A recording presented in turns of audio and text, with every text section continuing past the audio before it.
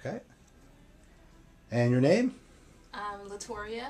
I'm 32, and when I first started the program, I was feeling kind of awful, but I kept getting information that I was pretty healthy from all of my doctors.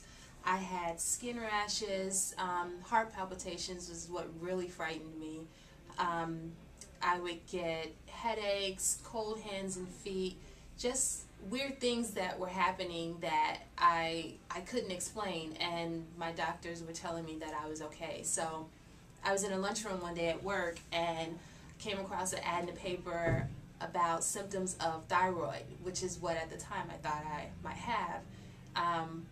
And Dr. Beyer is doing a seminar, and I'm like, well, I'll go see what it's about. I have these symptoms that they're listing here in the ad, and so I came in, listened with everyone else, and immediately became excited because all the information that I was getting just in that small seminar was like everything that I had been needing to hear when I was going to my doctors. And so it turned out to be one of the best decisions that I made for my health, because started the program, did everything I was told, and from what I hear, I had a pretty bad case scenario for all the things that I was sensitive to, and I stuck with the program, and now I'm here and I feel awesome.